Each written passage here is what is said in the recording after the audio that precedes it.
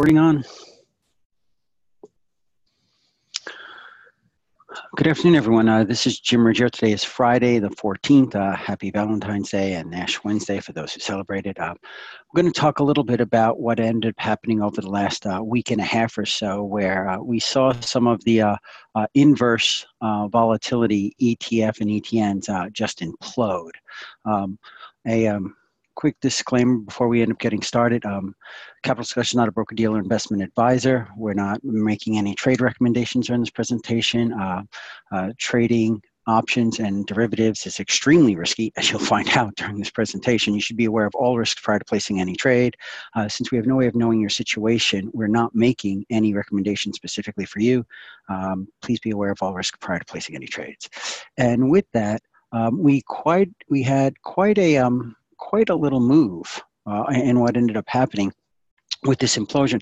So I figured I'd end up going through a bunch of questions, okay? What ended up happening to the stock markets? Why were these volatility products so popular? What went wrong? Okay, how they ended up exploding, what the fallout is, and what's next. When we take a look at what ended up happening in the market, there was just a relatively big sell-off on the 2nd of February. The markets ended up selling off basically on some concerns. In and around the payroll data showed that there was wage inflation. There was some concerns that inflation would end up being a lot worse than we ended up thinking. Matter of fact, we saw that this morning, right, with the CPI report. And the selling pressure just kind of built on itself. As we broke through certain levels, selling pressure just exploded. It was compounded by a bunch of different reasons. Mostly it was the momentum traders, the high frequency guys, the algo guys, the computer guys. They all rushed out of their short vol trade. And the market ended up going down, and they can end up flipping, okay, from being long vol to short vol. Or short vol to long vol in this case, in an instant. The VIX was up over 100%. It was the single largest move in the history of the VIX. It had never moved more than about, I think it was 64 points, the most that we had ever moved before on the VIX. It was just, it was 64 points. We've only had 3 moves since the VIX was invented, where it's moved more than 50% in a day. 64%, 51 happened twice. We had that 64% move, by the way, last August, when a year ago in August, so a year and a half ago at this point, when there were concerns that China was, going to end up not growing the way we thought it was. And there was a big sell-off then that happened within 4 days. And so this has kind of become the new norm, especially with the amount of high-frequency trading and algos and how crowded trades end up getting. So it was a huge move. Now, what ends up happening with the VIX, okay, the VIX futures, and the VIX-based ETFs is that they employ a huge amount of leverage. Also, the VIX, most people don't think about the VIX moving on a percentage base, right? They think, oh, okay, well, it wasn't that bad, was it? So we ended up going from, during the trading day, we went from wherever we were, about 15 up to 30, okay? But what they didn't end up realizing is that even though we think about VIX in levels, if you're in the VIX futures or a VIX-based ETF or ETN, these things move in percentages. Now, the percentage move higher in the VIX and the VIX futures truly outpaced the amount of decline that we had. Yeah, I know that a 4% is a huge amount to move, but what ended up happening is that when everybody rushed out of their short vol trades, the pressure on buying vol just got to be extraordinary, to the point where, with all but 1 day, we doubled. And was it even 200? No, the only day where we didn't have double the increase in VIX in history was last August. That was it. Okay, so think about what a massive move this was. If you guys have heard me speak about these things in the past, I've mentioned that, last August, I think, is the new norm, where we would end up going through these periods of just very, very low volatility for long periods of time. And then it would pop. Well, the thing is that during those low periods of volatility, okay, people ended up realizing that there was just a great way of making money on that. And that was to end up buying the inversed VIX products.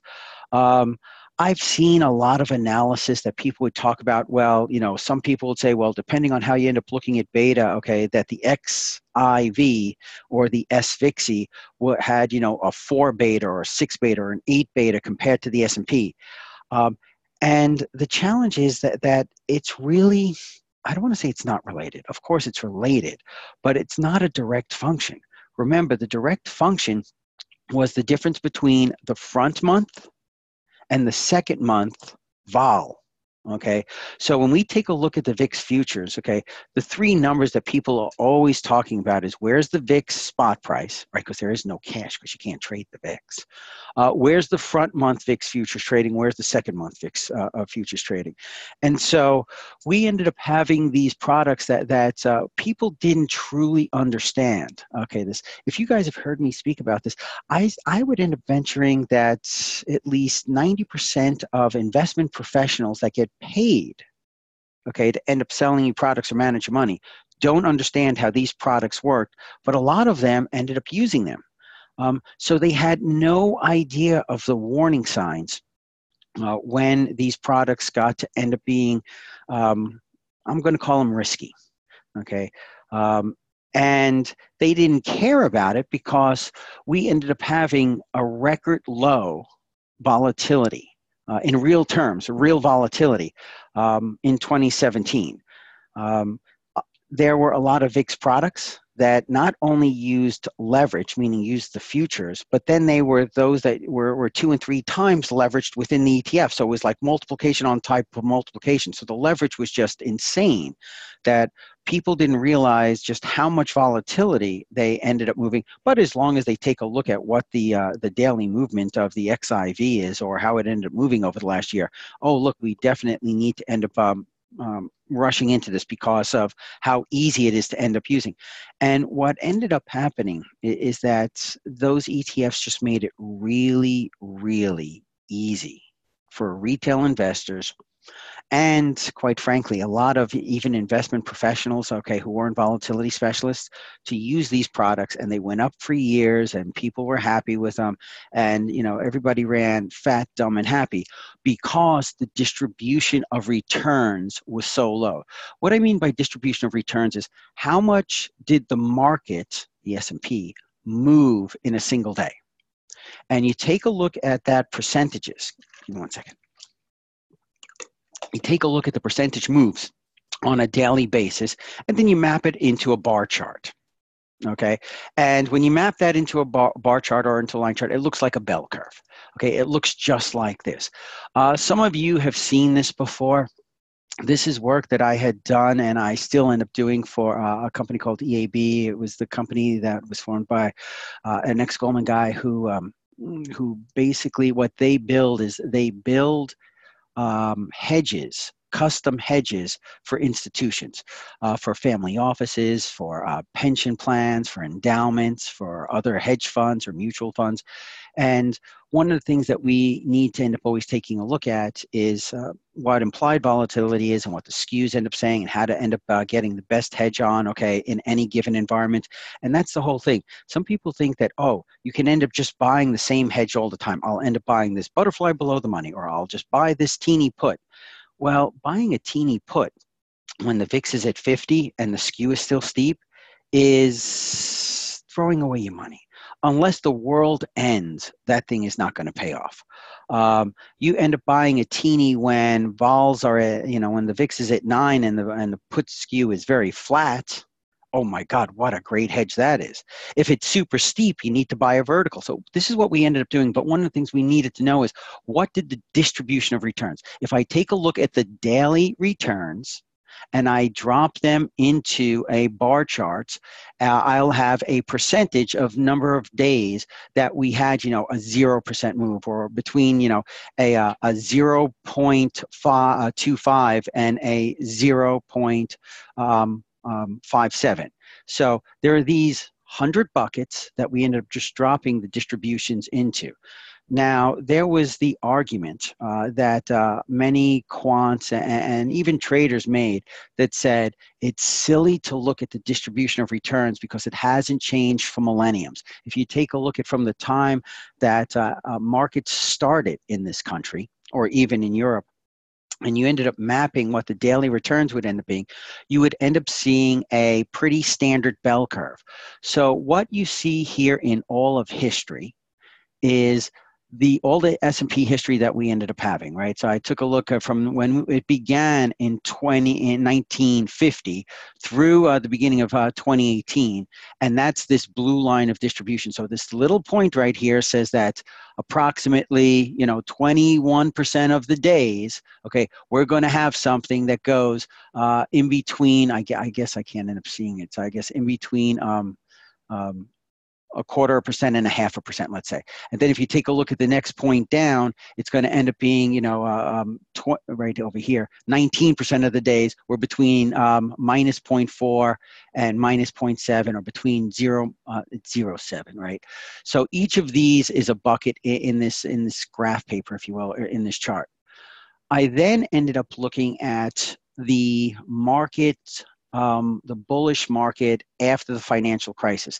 Now, I eliminated all of 2009 and half of 2010 because we had a fair bit of volatility on the bounce back. And so on the bounce back, I wanted not to end up showing that we had, a lot more days. And so I thought it was fair, much more fair, to take those higher volatility days out and to end up seeing what we ended up looking like during this bullish period. Well, this is in the red line, and you can see the dates. I went from halfway through July of 2010 through the end of 2016, and that's the blue line. And I heard from, the quants and the ex-Goldman guys, you see, it's identical. It's a waste of time. But there were just too many days where we kept seeing the volatility be a little bit lower, and things would end up happening. And so we kept on with this. When you take a look at all of 2017, right, you can see that over here in the green line. Look at how many more days we had where the move was tiny.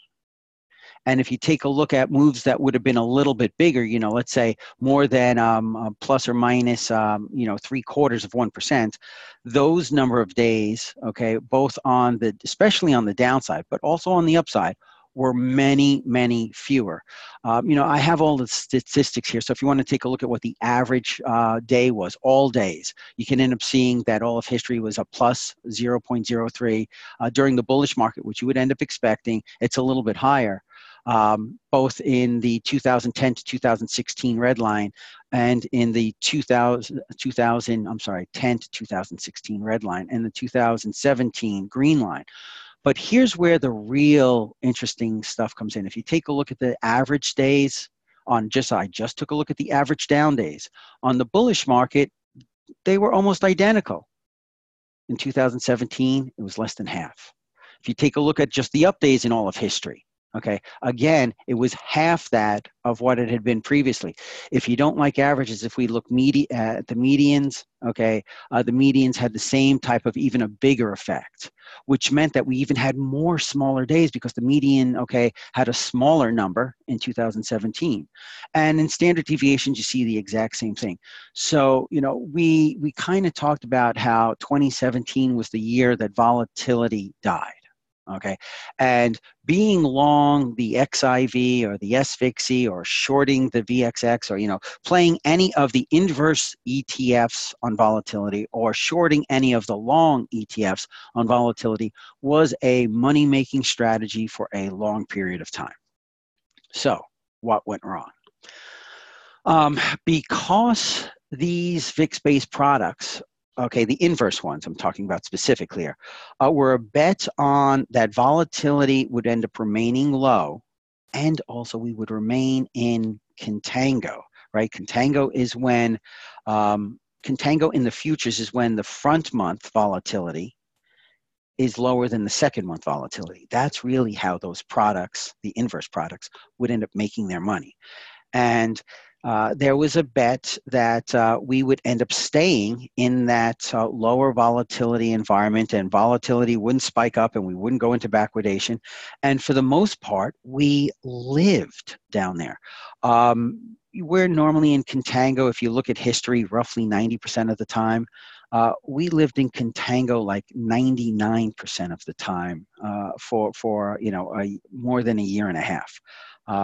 It seemed that we were never even approaching backwardation. And the further in contango, remember that's the futures, that the front month was lower than the second month. The further that we had that environment happen, the more the XIV and the SVXY ended up going up, and the more the VXX and the other volatility products ended up dropping.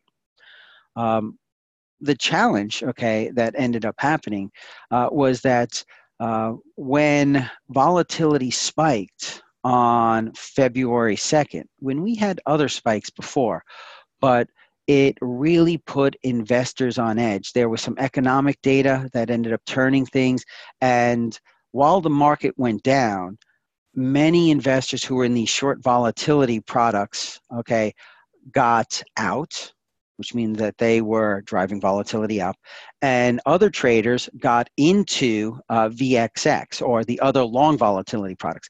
We being Volvantage, the Volvantage Trade Service, got long the VXX when this happened on February 2nd.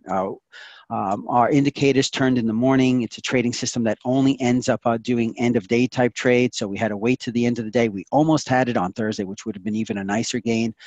But we did get long on Friday when volatility started to pop. And what happened was that as the volatility ended up moving, we moved incredibly. We actually ended up moving a total of about 116% in the after hours. And most of the move in the VIX, and the VIX futures, or a big chunk of it, happened at the very end of the session, and on Monday, the following Monday, is when things just kind of exploded. The proliferation of all of these short-term volatility products and people who were running these types of strategies, and the algos and the high-frequency traders, they just made the trades. They exacerbated the price swings because liquidity was just so plentiful in this. It was easy for people to end up trading. I have mentioned to you guys before that when I went back and I did some consulting work a few years ago in the financial industry, in and around, by the way, not in and around trading systems, but to help large companies with their accounting of their trading systems. When I worked with two high-frequency trading firms, their commission bills, on the CFE, which was basically means on their VIX, futures, was the largest commission bill of any exchange. And think about this, they were trading one product on this. It was a product that they all played in. There was just a huge amount of slippage that these trading firms would take advantage of every single night. And it made it easy for retail traders to end up trading this. The market capitalizations of those VIX products, as I end up saying, they just absolutely ballooned. So now what happened, you've heard this one, right? You've heard the tail was wagging the dog. Because of the VIX is a derivative and it's very leveraged, in its nature. The collapse of these short-term products had a major impact on the VIX futures and on the market itself. Because of the leverage that they ended up having, even though there was a small amount of money compared to the rest of the market, obviously, that it just had a massive move. It triggered so that It triggered events that were listed in the prospectuses that both Credit Suisse and Nomura had on some products so that they could end up delisting them and they can take them off. I can tell you that there were trading firms that made a huge amount of money because as these things started to end up going, they would end up getting short the inverse products, and then they would end up just hedging it out 100% with the futures. And as it went down, okay, they just made money because the products broke, they were decoupled, and that whole rundown, there were algo and computer-based trading systems that just capitalized on the loss of mainly the retail investors. Okay, what ends up happening next? These tracker funds, okay, and that's what they're trying to do. They're trying to track the VIX. There are inherent errors in these things. If you guys have seen the long-term chart of like the VXX, which was it's the granddaddy of all of them, and you try to map that to the VIX, you end up seeing that the VXX has lost like 99% of its value. Why can't there be a product that tracks the VIX? Because that's the way these things are sold a lot of times, right? Oh, they track the VIX, so therefore and if you want double the VIX, you go into the UVXY or, and there's a ton of other products also. The problem is that it stems from the fact that these funds, okay, nobody actually can actually trade the VIX. So what they have to end up doing is that they use VIX futures to try to make a pseudo product that ends up looking like the VIX on a daily basis. The challenge, okay, in a nutshell, is that the VIX doesn't have an expiration date and futures do. And so since futures have an expiration date, they don't have to track the VIX identically except for on the day that they expire, right? Because that's how they settle.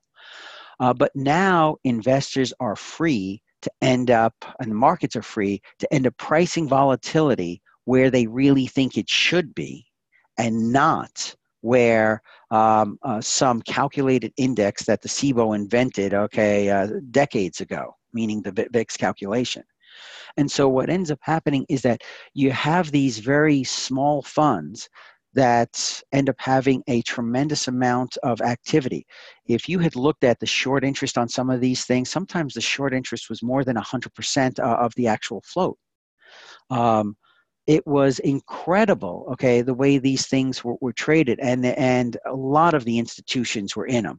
And so you had this, I'm going to call it abnormal positioning, okay, that the derivative markets had because of these retail products that had very specific rules, right? Every single day they had to keep their future expiration date or their days to settlement at 30 days, which meant that every single day, if they had, right, the example that I always give is that if the front month, and I'm making these numbers up, right, because this couldn't be the way it actually works, but the math works easily.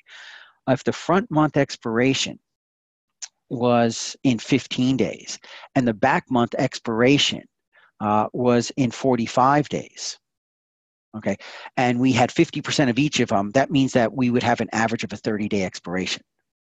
But what happens tomorrow when the front month goes down to 14 and the back month goes down to 29? I'm sorry, down to 44. Well, the average goes to 29. So what do they have to do at the end of every day? Well, they have to end up selling some of those front months and buying some back months so they can make the new average 30 days again. And the inverse does the exact same thing, okay, but with minus signs in front of everything, right? And so every single day, the VXX is selling the front month and buying the back month. The inverse ones, like XIV, is doing the opposite. It's buying the front month and selling the back month. And if we're in contango, 98, 99% of the time, they're making money on that daily roll every time. But these rolls are published, right? They're part of the prospectuses. Their rules when they do this are published, and the funds have to end up getting these things done. And everybody knows that these rolls are going to happen. And so what ends up happening? The bid-ask spreads widen out a little bit, and so the funds end up having more, I'm going to call it more trade slippage, because why? The high frequency guys are feasting on their carcasses, if you will, right? They're making a ton of money on these things. And so what ends up happening with this is every single day, these things end up moving a little bit more because of the contango or the backwardation. And so that's why they were so popular, but that's gone. The reason why, okay, and I see the question here, the closing price of XIV was in the high 90s, okay, why did it only go down a little bit during the day? Because of here, let me tell you, I can show this to you. Let me bring this over here. And let's go and get a, oh, you know what, let me do it on a separate one.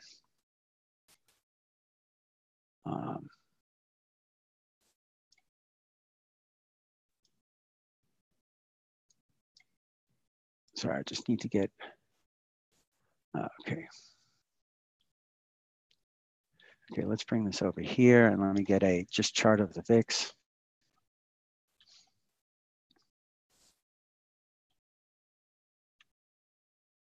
Let's do this. Let's come over to here and take the VIX right here, and we'll just maximize this graph.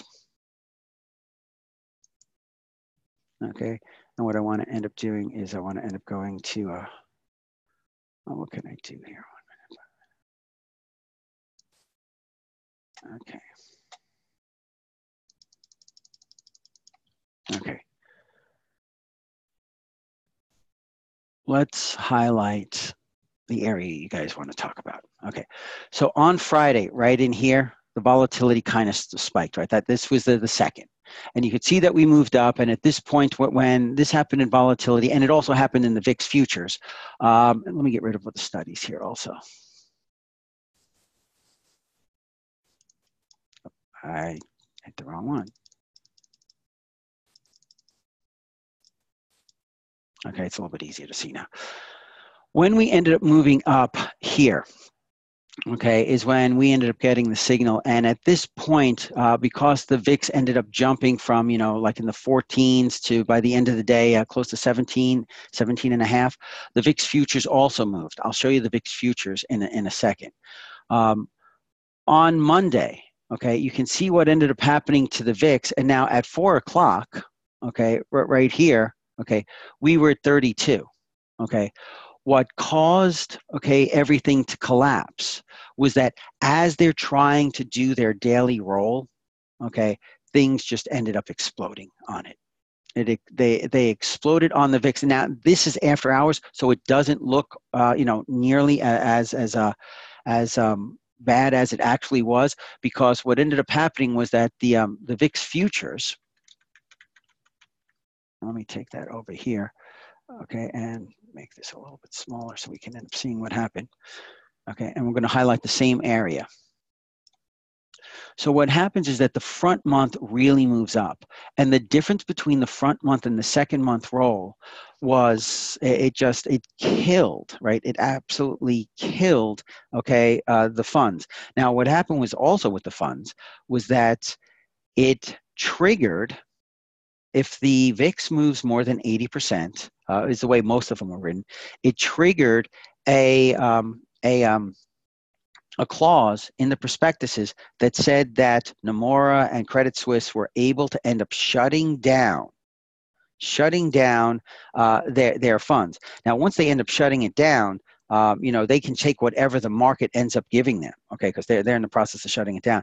And so it imploded upon itself. Everybody tried to sell, okay, the slippage got worse, and it just kept cascading down and down and down once that was triggered.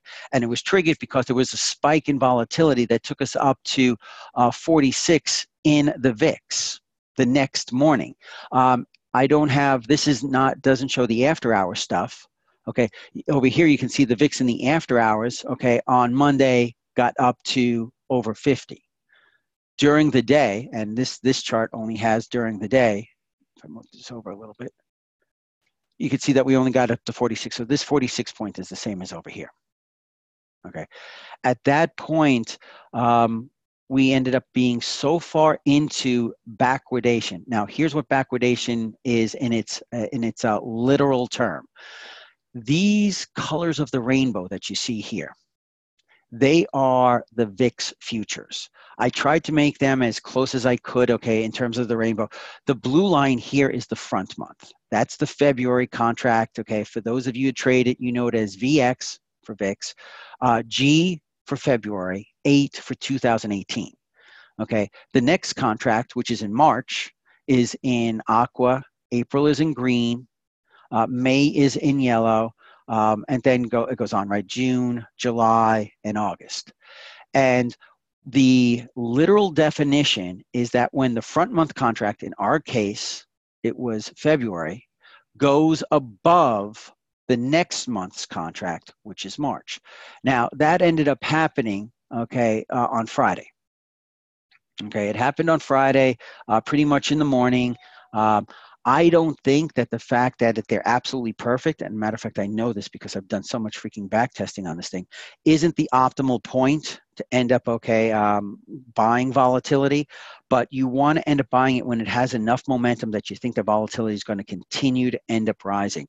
I got my signals on Friday morning. As I told you, VolVantage doesn't go into things in the afternoon, so we ended up buying around 345. And it just kept going up. You could see the difference between the blue line here and the aqua line down here. The aqua line was still the second lowest, right? The rest of the curve didn't get messed up. Okay, I'm sorry. The rest of the curve didn't get messed up. This is Monday. Okay, if I'm looking over here at this part over here on Friday, is where we ended up getting in. And because of this escalation and what happened with this huge volatility spike, the once that chain reaction started on the ETFs, they just kept folding in on themselves until they imploded. And like I said, now they're being sold for salvage value. For those of you, I know some of you, I've spoken to a few of you that had the XIV.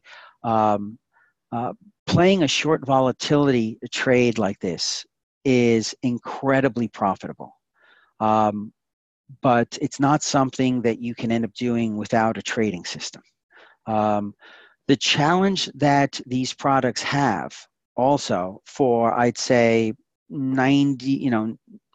probably 99% of the traders and institutions out there is that there is no data during the financial crisis on these ETFs like XIV or VXX.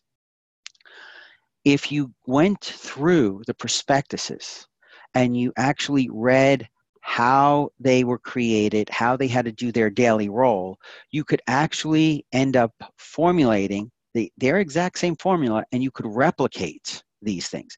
That's what the high frequency trading guys did. Okay, they would end up replicating these things, and if they were ever out of price, they would end up buying the futures and selling the ETF or ETN, or vice versa, whichever way they got out of whack, and they got out of whack constantly. The other thing is that if you know how to end up doing values on these things, well, VIX futures started trading back in 2003. Right? So what we did is that we went out back and we calculated, okay, end of day pricing, okay, where we couldn't get intraday pricing, but we had end of day pricing or intraday pricing going all the way back to 2003. So we saw how these VIX products would have performed through different crises, both bullish and bearish. The XIV had a risk of this happening, because what happens is, volatility can jump much higher than it goes down. So when volatility shoots way up, the VXX is not in jeopardy at all, right? Everybody's rushing to buy it, not get rid of it. So they're not going through liquidation. Matter of fact, they have the opposite issue. How do they end up, creating enough shares for everybody? And so if volatility ends up having this type of 100% move, okay, the inverse products, which are losing money during this, could end up collapsing. Because think about this: if they try to do exactly what the VIX did, okay, be the inverse, Okay, and the VIX was up 116%. Shouldn't the inverse product be down 116%? Now, it couldn't be down 116%, but shouldn't be down 100%? Well, the VIX futures did move 100%, but they moved an awful lot, but they also ended up having the backwardation that just absolutely destroyed them. Absolutely destroyed them. So what ended up happening was that they did not have enough money to end up keeping, basically, they got a margin call. Is what basically ended up happening. And the margin call was kind of built into, okay, the prospectus that if volatility went up more than 80%, they could shut down the product. And they basically, that's what they had to do for salvage value.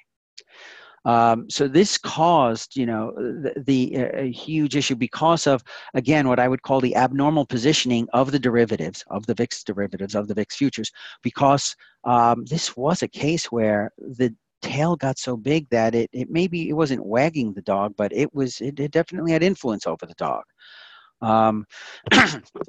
This was the first or the worst test case since the financial services, since the financial crisis. If I go back and I take a look at the VIX over a long period of time, what I want you to look at is this was the spike that we ended up having in the VIX. Okay, this was the financial crisis. What you're looking at is a monthly chart of the VIX going back to the dot-com boom over here. And so if you take a look at this, this was, and I kept stressing this, because look at this August move that we had in late August of 2015. It was because, some stuff was going on in China. If you take a look at this one, this was during the European debt crisis, and we thought that we were going to end up defaulting on our debt because of Congress. This had a lot more potential impact for the market than this did. Okay, China was growing slow. Boo-hoo. Okay, this could have taken down all of Europe. The U.S. could have screwed their credit rating beyond belief, and it wouldn't have been the world's default currency anymore. Okay, and the VIX got up to 48. Okay, look at what happened here. The VIX got up to 50. Okay, I've been stressing this for so long that we're in a new world. Okay, we're in a new world where when volatility starts to move, it can move more violently than we've ever seen before. And I have news for you. Okay, this was a fear of inflation. Okay, move. Okay, that's what it was. I mean, there was no economic data that said, we should have had the type of volatility spike that we did. This was because the trade was incredibly crowded. It was incredibly leveraged, and you had a ton of retail people and professionals also that didn't know what the hell they were doing, and they stayed in these short volatility products when you should have been out of them. Okay, they didn't do their homework. They didn't do their back testing. They didn't understand that they were in a new environment, and they didn't think that this could happen to them. And they just got splattered. Okay. A couple of questions I'll end up taking here. Let me just also, I just want to end up going back to, let me go back to the slides here just so that you guys can end up seeing. Okay. As I said, this was the first real test, okay, since the financial crisis, and it was on something super minor. Over the past week, we could end up seeing that the VIX futures are starting to, they've started, right? They've started to go through a normalization process. We see the market starting to end up stabilizing. What was the stabilizing factor on all of this? Okay, the stabilizing factor on all of this, and I'll get to your other questions in a minute, but I want you to end up seeing the stabilizing factor on this was that we hit the 200-day moving average. Okay, let me just put it this way. Let me do a.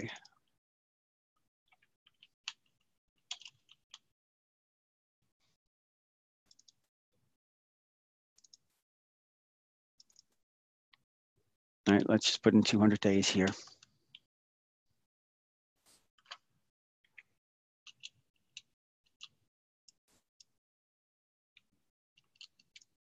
You know what? I can't do it that way. It's not letting me. There's a problem with Thinkorswim. Let me just bring up a different one. Do the ATRs have it? No, they don't. Give me 1 second. I'm not sure which one does have it. I want to talk about the ATRs in a minute, but let's go through.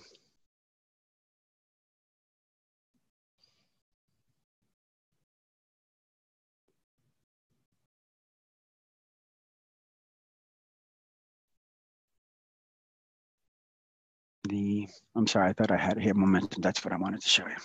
Okay, the 200-day moving average is in this orange right here, right? This is the 200-day simple moving average. Look at the sell-off that we ended up having. We came, we cracked it intraday, and then we ended up going straight up. If I end up taking a look at this on a 15-minute chart, you can end up seeing this was the intraday portion of it, where we ended up blowing through the 200-day moving average. This is only a 200 moving average of 15 minutes. So if I end up going back to this chart, you can end up seeing this is right here. This is the point that I wanted to be able to end up showing you. Okay. Once we ended up going through the 200-day moving average, I think the adults in the room, meaning the larger money managers, said, we've been waiting for this pullback to buy this market forever. Okay. Yes, there's some inflation fears, but, not a whatever it was, more than a 10% drop in the market. And since we ended up hitting that point on Friday afternoon around 1 o'clock Eastern time of last week, the market has bounced back up, and look at the daily ranges from high to low. They've gotten much, much, much smaller. Okay. One of the other things that you can end up seeing is that if I end up showing you from the 2016 US elections onward, what you're looking at on this chart right here is a 7-day simple moving average of the ATRs. ATR stands for average true range, and it's the daily high minus the daily low, including if there was any gap from the day before. And you can see that we were stuck in this range between about 8 and 21. And every time we got up to 21, like this point, for example, it was because there was a little bit of sideways movement and a downward move. If you take a look at this point here where we almost hit it again, we had a couple of down days. If I take a look at this point where we hit it, we're moving sideways. So ATRs almost always move up before a market tanks, almost always. And the danger, Will Robinson, if you guys end up remembering, I did that years ago, okay, with help from several people. Dave Walton being the guy who actually ended up doing the most work on it, ended up showing that many times when you have a market that's running really smoothly and all of a sudden, okay, the ranges start to get wider, that's a precursor a lot of times for the market going down. But it usually, like here's another example, it usually ends up happening, the ATRs move higher after we've already moved sideways to downways a little bit. I want you to end up looking at what happened in 2017. In 2017, look at this. We hit and we stayed up here near 21 this entire time, and the market is doing nothing but going up. When the market's going up and the ranges are getting wider, okay, you need to end up realizing things, saying, hey, there's something wrong here. Okay, Vol Vantage ended up getting out of our trade. I think it was on the 16th of January. Okay, we started getting a little bit high here. Now, this is not one of the indicators that I end up using, but it did give me confirmation that I knew that it was the right thing to end up getting out of the trade on the 16th. And the market continued to go up. If I show you XIV during this point, okay, you can end up seeing here on the 16th, okay, we were down a little bit, and we never made a new high. Yes, we bounced a little bit, but we never made a new high, okay? Because the thing is, they're not as correlated as you think, right? The volatility plays are not correlated to the market. They're correlated to the VIX futures. And the VIX futures have a pretty good correlation to the market, but a lot of times the VIX, as you guys know, was going up during this period, not down, right? If I end up showing you in the same period, if I end up showing you the VIX, okay, look at what happened here from the 16th, okay? We were actually, and even before the 16th when I got out, the VIX was going up. It was going up while the market was going up. That is one of the biggest elephant footprints that I can think of, right? Guys who haven't heard me speak, I always talk about the large market players. They're so big that if they're going to get in and out of trades, they can't do it without leaving tracks. It's kind of like if, a herd of elephants go by, they're going to leave some footprints. You can find them, right? One of the biggest clues to an elephant footprint that something's wrong with the market is that if the VIX is going up and the VIX futures are going up and all the other volatilities, whether you're looking at SKU or the VVIX, if they're moving higher, while the market's moving higher, and the VIX can be a lot more, I'm going to call it, there's a lot more non-volatility institutional money, meaning that there are just regular money managers who are buying puts and stuff. If you take a look at the VVIX, take a look at how it started to end up spiking. I mean, it started spiking at the end of the year, and then by the 16th, it really spiked. Okay, it went from 90 to 106. Okay, these were all clues that saying, there's trouble ahead. And I would not, and I did, right? I got out of the XIV because we were long XIV for months. Okay, I got out of it on the 16th because I didn't know if a spike could really end up happening. So one of the things that ends up happening too with these volatilities things is that a lot of people think, well, you can either have to be long or short, right? Traders are usually taught from the time that they're little puppies. Great traders can take a long position and turn it short at the right time. And that's the way we tried to end up building our VXX and our XIV trading systems when I was at EAB. And it wasn't until in 2015, after what ended up happening in August, and I spent, months and months looking at things, that I finally said, there are some times when it's just too easy to get whipsawed. And so I had a third state, not only long volatility, short volatility, but a third state in cash. And I was in cash up until this day. And at this day is when we end up getting long, because volatility showed me, it's starting to move. Now, what ends up happening, by the way, with at least the way I run my long VXX stuff, the majority of my trades will be flat scratches or small losses, the majority of them. Because many times you see these little spikes, volatility, let me go to the VIX so you can actually see where the VIX was, because I know a lot of people, right? So the VIX ended up jumping, like this, and it was and I bought volatility. Right? It's kind of acting like a long gamma trade, right? Because I bought VXX. Many times what ends up happening is that over the next day or two, whatever was the concern ends up passing and volatility comes back out. Every once in a while, whatever the concern was grows and grows dramatically, and the market ends up wanting to buy more volatility, right? More protection, more options, driving the VIX higher. Every once in a while that ends up happening. And that's what ended up happening here. Okay. And it really, really spiked. Let me go to some of the questions now. And I just want to leave this chart up. I just want to leave this chart up here. No, that's not the one. I want you to see this when we're talking, because this is the one, to me, that really ends up showing what ended up happening in the market in the term structure.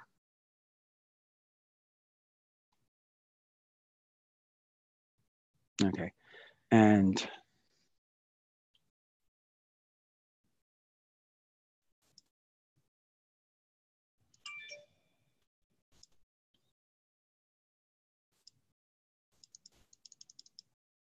there we go. I wanted to see from Friday onward. Okay, the questions. The use of after-hour pricings for the VIX, for managing XIV and SVIXy products seemed odd, as it's unrelated to the actual trade of the VIX options.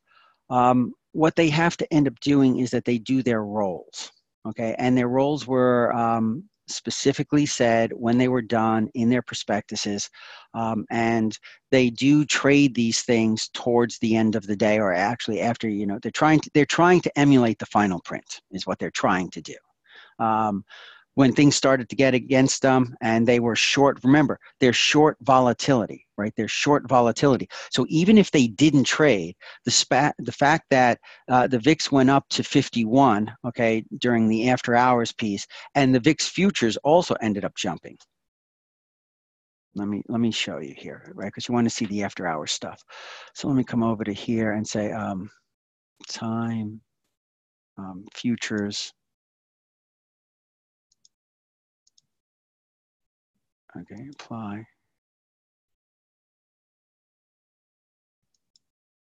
Oh, you know what? It's on equities. That's what it is. Because it's thinking that the VIX is an equity. Okay, so let's go to the same thing from Friday, and I highlight. So look at what happened with the VIX futures. Okay, so what happens is that, remember the XIV is short volatility. It's short these futures. Okay, so what ended up happening during the day, right? The futures went from 15 to 32. They more than doubled. They're using leverage. Okay, what ended up happening when you use leverage like that? If you did this on your own, okay, you'd get a margin call. Okay, they ended up having in their prospectuses so that they wouldn't get a margin call because they're using futures, but they had the ability to shut the whole thing down, and then it was in liquidation mode.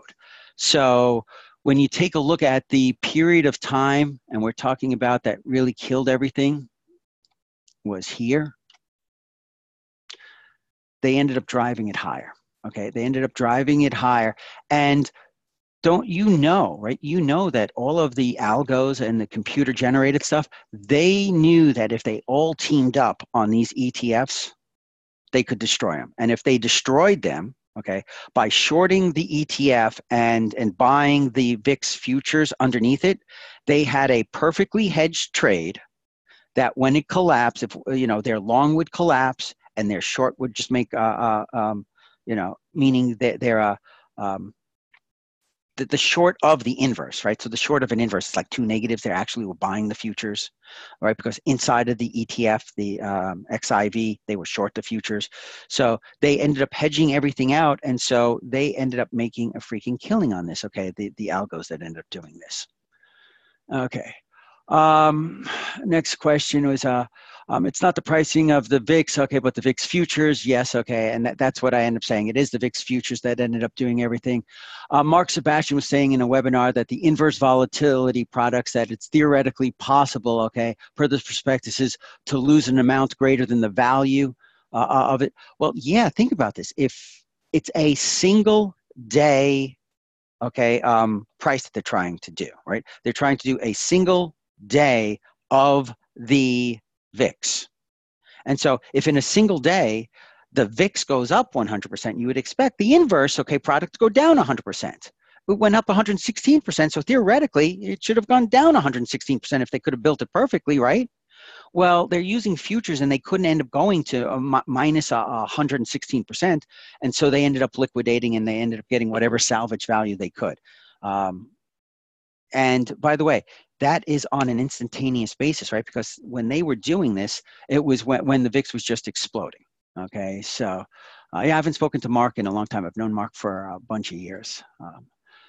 And so, yeah, that was a prospectus, okay, that ended up saying, disregard from, okay. And so, are there any other questions? I mean, I guys wanted you to end up understanding what ended up happening. So why didn't the pro shares, okay, have to liquidate the SVIXY, okay, when they ended up hedging, okay, the short term? This is the difference between an ETF and an ETN, okay? In a ETF, okay, you must own the underlying security, right? Because it is an exchange-traded fund. A fund has to have securities in it. And so what the exchange-traded fund, SVIXY, had, okay, let me put this over to here. Let's come over to here. Because I want to let me get rid of all of these studies again.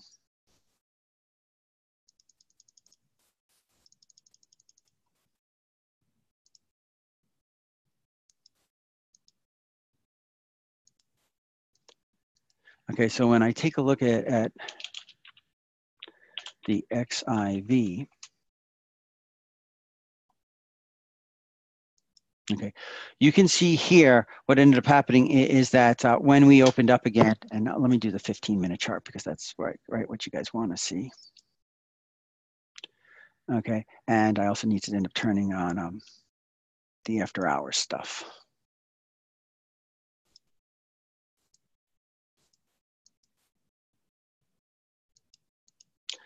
Okay, and so this is what you want to see, right? So during the after hours stuff, you can end up seeing that that's when the real drop started to end up happening, because that's when they were doing the roll, and they weren't sure if they were going to able to break it or not, but they did end up breaking it. Okay, and we floated down all the way down here. Now they're closing this because the XIV actually does not own the VIX securities. They don't, right? They don't own the VIX futures. They own notes, and they've hired companies to be able to end up emulating it. And there were things in those contracts that ended up reflecting back into the prospectus. Okay, so this ended up losing 95% of its value, where the SFIXI only ended up losing about 90% of its value versus the 95%. They didn't have to end up shutting it down because the XFIXI is a exchange traded fund, and they actually owned the security. So while they were doing those trades and volatility was spiking and they ended up losing all of those money doing those rolls, okay, that absolutely killed them, they didn't have to end up shutting it down. Okay. Yes, the slippage on these things was enormous. Okay. A big chunk of this thing was because the funds got attacked, right? During their daily roll, these funds and notes got attacked by the high frequency guys. And they weren't able to end up fending it off, and they had to end up doing the roll according to their rules. And it's what ended up making the SFIXI lose as much value. But because they actually owned the securities, in this case they're shorted, they didn't end up having their margin call, if you will, because they ended up having the actual securities in their account. Other things, okay, to me the problem, okay, is the front running of the structural problem, okay, and I don't think that the hedge, okay, would have worked in, or the swaps. Yes, CS knew about the problem. CS knew about the problem. Matter of fact, CS was the one of the ones who they ran it, right? They were in control of it, but they also ended up having trading desks that ended up trading against it also. And so, what was the first thing that Credit Suisse did? Okay, when this happened, it said this won't cause us any loss. They can't come out, by the way, if their trading desks, whatever they would have lost in the ETF, they ended up making up on their trading desks and then some. Okay. So that was a problem. iPath, okay, VXX and XFIXI are both okay by the same company. One is long the VIX futures, okay, and the other one is yes, okay. What ends up happening is that the ETFs. There was some reason why some people wouldn't do ETNs, because in the end, what an ETN really is, it's backed by the credit worthiness of Credit Suisse. There are rules that it can end up trading to where it is, but when it came to would it end up collapsing and folding, if Credit Suisse would have gone under, people said, oh, well, there's a risk of that. Well, there really wasn't, because it was profitable. Credit Suisse would have sold that asset because they were looking to get whatever money they could. It was really with this type of an event where the VIX ended up moving, like I said, it moved up more than twice of any day in history except for one. And so that was a huge move on it. What about the future trust for the ETNs? It's a big problem. It's a really big problem. I don't see that trust issue going away.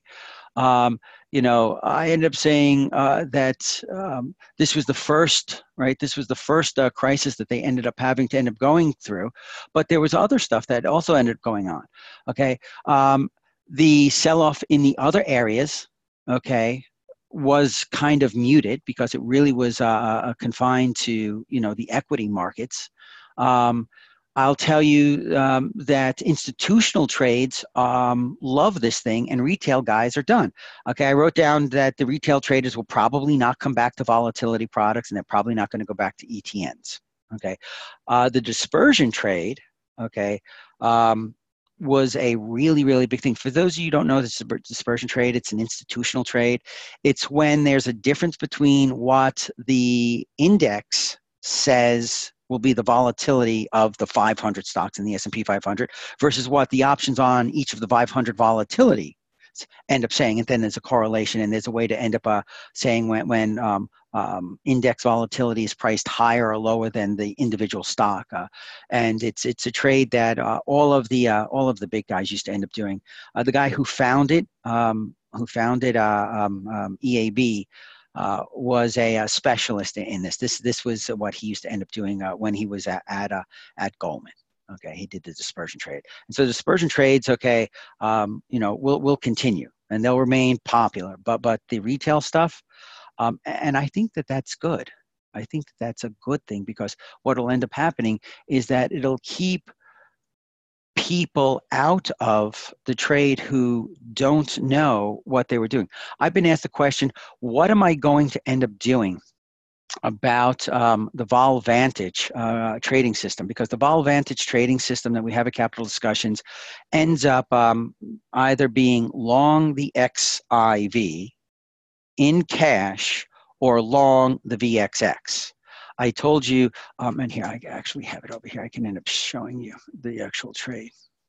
Okay, here was the actual trade, right? We ended up closing our long XIV shares on the 16th of January. We remained in cash, and I didn't go long the VXX. And you can see the long the VXX here on the second. So what am I going to end up doing, or what do you do if you want to continue to end up trading this? Because probably around more than half, 60-70% of the time, it was probably a little bit longer that during 2017 of the time, I would be in the short volatility product. I would be in the XIV. I actually chose being long the XIV and being long the VXX so that any VolVantage subscribers could even do this in their IRA. That's why I chose being long the products. The fact is that when I ran the models and the back tests, shorting the VXX was more profitable than going long the XIV. Remember all of those slippage and commissions that we talked about? Okay, well, if you're short the VXX, you're short the slippage and you short the commissions. Yes, you have to pay a hard to borrow fee, but the performance actually worked better. What do I end up doing? I get asked this question. What happens if the VXX has a hard to borrow fee on it that becomes outrageously expensive? Then I can end up using either in the money puts, further out of the money, further out in time, in the money puts, or I can use put spreads. I also would get asked this question: is that the most efficient way to do it? No. If I was actually running money, I would end up doing it with the VIX futures, because then I could end up controlling the slippage. I could end up controlling, okay, when the rolls would end up happening. And if instead of having other hedge funds try to, clip VXX all the time, I would be able to end up controlling the rolls. The problem is that you'd need to have at least 22 contracts. So you're looking over $250,000, okay, per unit to end up putting this trade on. But that would be the most efficient way to end up running it. Okay. Other questions in here were, it's not the same as the company. VXX is a Barclay product. I wasn't going to end up getting into the different products are run by different people, and during the whole movement that these things became popular, new ones came out. So there's just a ton of them. I'm really talking about what's going on in general. Okay, of an ETN. An ETN has a risk of the underlying manager of it going bankrupt. Okay, I don't want to get into dispute about who owns what, who earns what. Mark Sebastian's point was that individual investors in the inverse volatility products could lose a large amount of money, larger than their created value. Theoretically, Mark is correct. I didn't think it was possible to lose more than what you actually ended up having because of some of the safeguards that were built into the prospectuses, but it was definitely possible to lose all of your money or 90 or 95% of your money, which we saw. Okay. And to a lot of people, it's, you know, if I lose 100% or if I lose 95%, really, you know, they're crushed no matter how you look at it. Why not buy puts on the VXX? Okay. Great question, Cyrus. Okay. When I started with the guys over at EAB, we spent 3.5 years trying to build option strategies on the VXX or the or any of the other inverse or regular or even leveraged products, like the 2 times leveraged VIX product is the UVXY. So we ended up building all of these different strategies. And in the end, in the beginning of this, pricing was so wild that we couldn't end up making anything end up working. You know what product worked the best back then? It was buying long-term puts and just holding them. We'd buy long-term put spreads, and it always seemed that we'd always go below, okay, our lower price in the put spread that we bought. You know, we would buy the 100 put and we'd sell the 75 put, and we'd go lower than that. Then we tried to sell the 50, and see, no matter which one we sold, we always seemed to end up going lower than it. It was because the daily roll effect of having to sell, okay, the lower priced front month and buy the higher price second month was much greater than many people originally thought it would end up being. And that roll effect had a massive influence over the price. What's happened with the options, okay, and by the way, we had this great system. Everything was all go. It was going to freaking print money. And literally, you know, within 2 months of us implementing it with real money, the market makers changed the way they priced the puts, and they got much more accurate at how much that daily roll would end up affecting and deteriorating the value of the VXX. So what happens is that the puts became much, much more expensive. And so buying those put spreads, okay, became much more difficult, or, you know, buying the outright puts or even butterflies. And so when you take a look at that, you have to end up realizing the influence that daily roll on the negativity of the price, how that ended up getting implemented and included in the actual pricing of the way the market makers would price the puts and the calls, for that matter, on products like the VXX or the UVXY or any of the volatility products. Okay, so it's great. It's exactly what went through our heads. Okay, when we were doing this, you know, many years ago. The daily reset mathematically causes the XIV to underperform the short VXX position when the VXX is going down, even without slippage. Of course it does, because if you take a look at, and let me show you exactly what we were talking about here. So let me come over to a VXX graph. You know what? I don't want this one. I want the other one. Okay, I will use this one. Let me go to a VXX graph. And let me go for a long, long time, but going back.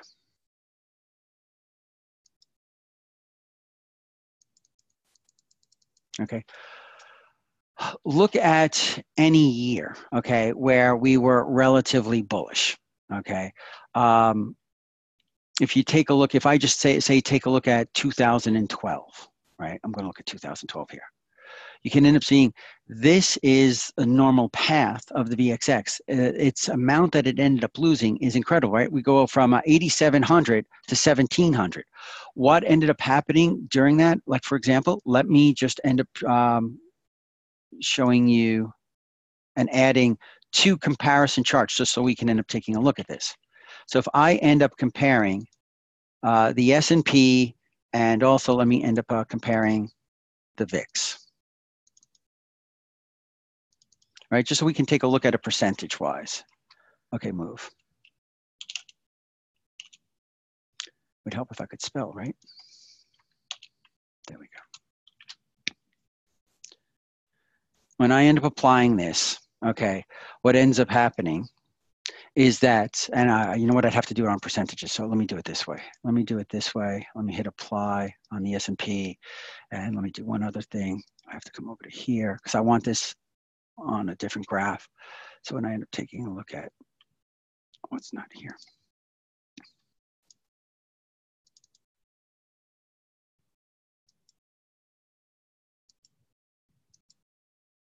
Okay. So here's what you want you to see. During the time, the VIX or the VXX, and I don't have prices in here. I have to do this one more time.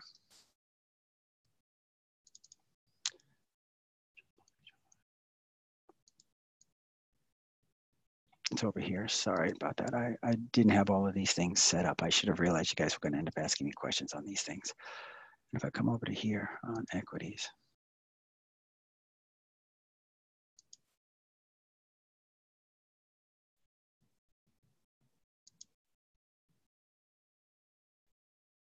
Where's price? I thought price was, because instead of a percentage over here, I wanted you to end up seeing the price. And I don't know. It's on equities. I don't know, but we'll just deal with it. We know that we went from 8,000 down to 1,700 on the candles, right? Because that was the VXX. On the left-hand side, you can end up seeing that the VIX, I'm sorry, that the S&P, that's what we're showing in the purple line here, went from about 1,200 up to, let's call it 1,470, right? It went from 1,275 to 1,470. So it went up about 200 points during this year. If we end up going to the following year, right, I'll just move everything up. Okay, we can end up seeing here again, we went from about 1,300 up to about 1460. And again, what ended up happening, the same thing keeps happening if you go over periods of time. Every time we end up having a drop in the VIX, okay, even if in a year like this, say in 2015, and we know that we had that really bad period, okay, you can end up seeing here that the S&P went from 2,000 down to like 1,900 during this period of time. And you would end up expecting, right, the VXX to end up doing reasonably well. This is about as good as it got, okay? You know, that it didn't lose that much value, okay, during these 11 months or so. What happens whenever you have any type of bounce up, okay, in the market? This thing just absolutely gets crushed.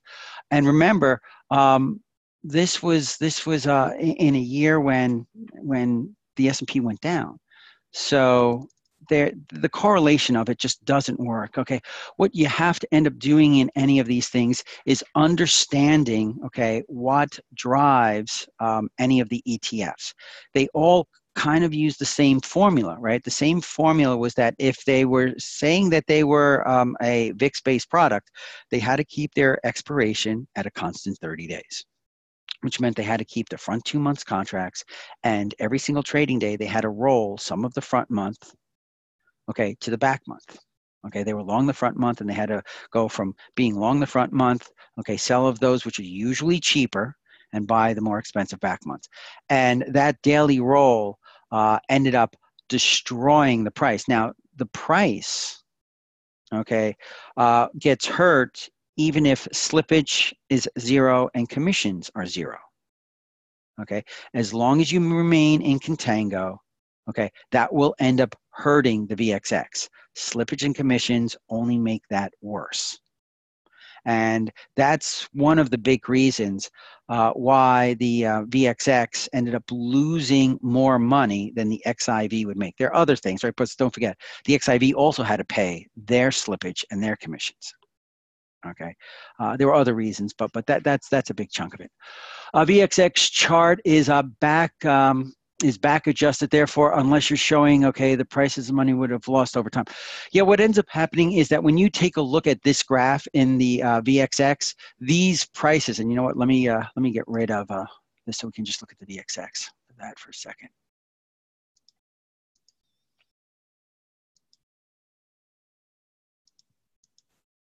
Okay, you know what? Let me get the price again because it's still going to stay in percentages for me. Let me just reload the chart.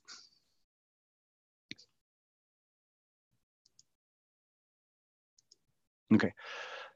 So what ends up happening in the chart is that these prices are adjusted because of all of the reverse splits. You know, the VXX has had a bunch of splits, sometimes a 1 for 10 split. And they needed to do that to keep the price down because otherwise this thing would be trading in fractions of a penny right now because it's lost, you know, over 99% of its value. Okay. So yes, that role is a much bigger factor than people end up realizing. And unless you are doing something like watching the futures on a monthly basis and being able to see and know how to calculate that role, you're kind of guessing. You're kind of guessing. Okay. What ends up happening a lot of times when the volatility spikes up like this, now what ends up happening is that this front month, like let's go on, well, you know what, we could even go to today. Okay. If we ended up going to today, if we take a look at just today, where we are, okay, the front month now is March, right? Because the thing is that we ended up expiring. Oh, by the way, we expired this morning. What a shocker, right? What a shocker that volatility, okay, and the VIX comes way, way down when the front month contracts that were kept very high ended up settling. How many of these high frequency trading firms and institutions owned this future and had it settle out at the VIX price? Okay, or we're short that VIX contract. So you get these massive moves in the VIX many, many, many days when you go through expiration. And that's exactly what happened this morning. Okay, it's one of the reasons why, even though we're still in backwardation here, remember backwardation means that March in aqua is at a higher price than the green, which is the following month, April. So if you take a look at it, and if I was to do the math for you, right, the front month, they're almost even, right? We're slightly in backwardation by maybe about 1% or so, right? By about 2/10 of a point on 18, so it's a little maybe 1.2%. So we are in backwardation still, right? We are in backwardation still, but it's rather minor. Anyway, I've been going a long time. Are there any last questions? I think we kind of covered everything. There's one more here that I'll go through and write down your questions. Otherwise, I'm going to end up wrapping it up after this one. What I was trying to end up getting to is that the VXX could have unlimited losses, okay, but buyers of the XIV or SVIXY can only lose 100%. I think you have that backwards, right? Because the VXX is the long volatility fund. So it owns the options, it owns the front month, and it owns the back month. So they could go to zero, but the VIX futures can't go below zero, right? And so they end up having only 100% that they could possibly lose. Whereas the SVIXY or any of the inverse ones, the SVIXY, the XIV, if we went up 100%, you should lose 100% of your money. So theoretically, if we go up 200%, okay, you should lose 200% of your money. And so theoretically, it was possible, but the clauses in the prospectuses shut it down when they lost like 80% of their value, because they didn't want that to end up happening. They wanted, if they got a trigger where they would end up losing 80% of their value in a day, they'd shut everything down. Okay, because they knew that the roll was going to end up being so much. So yes, that is theoretically true, but they gave themselves a 20% or sometimes more leeway so they could end up closing trades. Okay, I think that's Jim, I said, a short XIV position. Yes, a short XIV position, okay, you know, you can end up, you would be short the futures, and you could theoretically, being short the VIX, you're basically short the VIX futures. So if you're short the VXX, you have the potential of losing more than 100% of your value in a day. And I knew that, by the way, and I still know that in the XIV, okay, trade, I could have lost 100% in a day. But being short these things, what ends up happening, and I showed you this before, what ends up happening is that this doesn't just happen in a day. Okay, we saw volatility start to end up picking up over here. Remember, it was way back. Okay, it was way back on the 16th, which is outside of this graph. Okay, so I don't even have the 16th because I'd have to end up. It was outside of the 16th when the volatility started to end up getting to a point where I thought that we should be in cash. You never have everything be perfectly calm, and then just have things explode. If you're looking closely, you can start to see little cracks in the armor show up. Okay, and what I ended up doing, and what changed VolVantage, made it as incredibly successful as it's been, is because once the tiniest cracks start to show up that it doesn't make sense to be long the VXX, or short volatility if you want to look at it that way, I went into cash, and I was in cash for weeks until the volatility started then picking up, and then we jumped on the bandwagon once volatility picks up. Like I said, most of the time those trades are going to be losses. Okay, small losses because it's going to end up moving up a little bit and it's going to end up going back down. But once volatility starts to move, man, that's a freight train. If you're short, you gotta get out of it. You can't stay in a short VXX trade once it starts to move against you. You can end up riding it for a long period of time where it'll lose value, and you'll make a ton of money on it. But you do need to end up, okay, once it starts to end up moving, there's certain parameters. And this is what I spent, like I said, 5 years studying. There's certain parameters that will end up showing you got to get out of the way of that freight train, because otherwise you'll be a freaking bug splat on a windshield. Okay, guys. There's one more here. Okay, so instead of shorting the VXX, how about shorting VXX far out of the money with the call options? Ow. Ooh. Daniel, that one's dangerous. That one's dangerous because, yes, you'll end up thinking that your premium's great. And instead of picking up nickels in front of the steamroller, you're picking up dimes. But that steamroller will get you one day. It will get the only question of a strategy like that is how long till you go out of business. You'll make money, and then one day you'll be under the steamroller. How many trades per year does VolVantage post for subscribers? I mean, we were in some trades for 6 months, okay, where we did nothing. And let me see where it was. And I forgot my averages. Here are the number of trades since April of 16. So this is a year and a half, and what is that, 9 trades in a year and a half? Year and 4 months.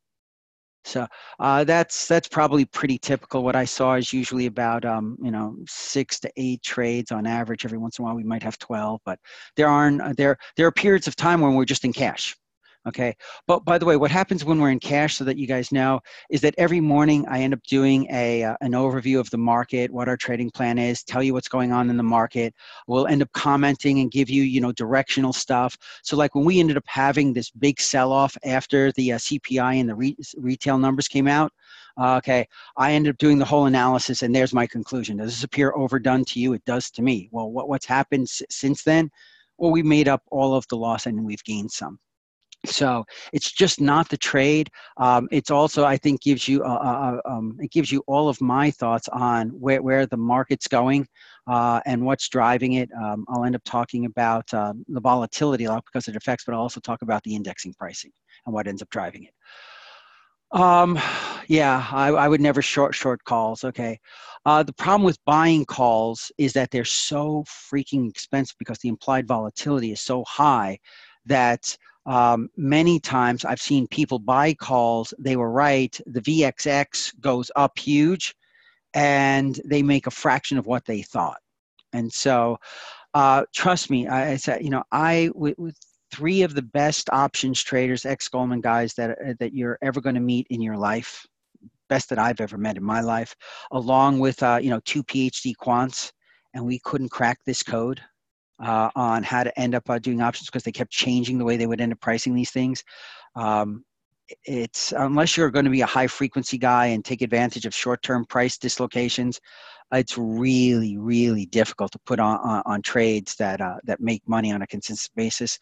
What I found, it was a lot easier just using the underlyings, getting in and out. And as I said to you before, if I was actually running money, I'd prefer to actually be the one who was buying and selling the futures, because then I wouldn't have to worry about other things.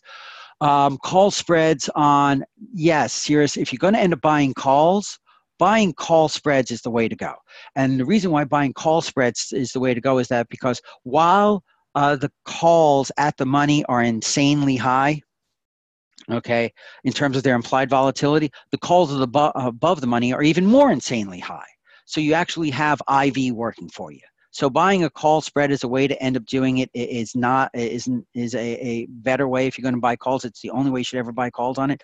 But because of the daily roll factor, when we're in contango, and we're in contango like 90% of the time, it just drives the VXX price down and down and down. And what happens with your call spread, if you put it out too long, you know, the value of the VXX could be cut in half. And then when it has this huge jump one day, you only jump back to your original price.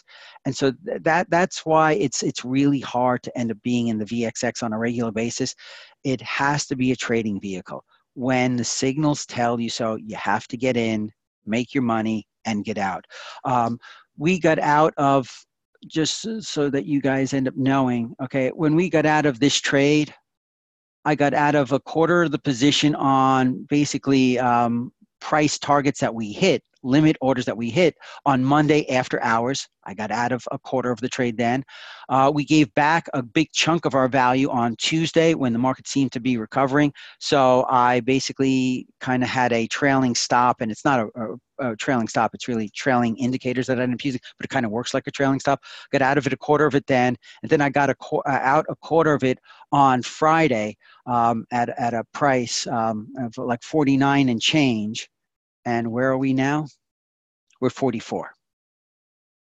Oh, okay. These were my day trades. Okay, these didn't count. Here was the actual trade. I ended up getting in long our position at $32.64. And let me do this in 15 minutes. This way you can actually see it a little bit easier.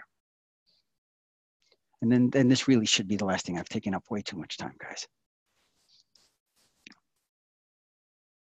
Okay.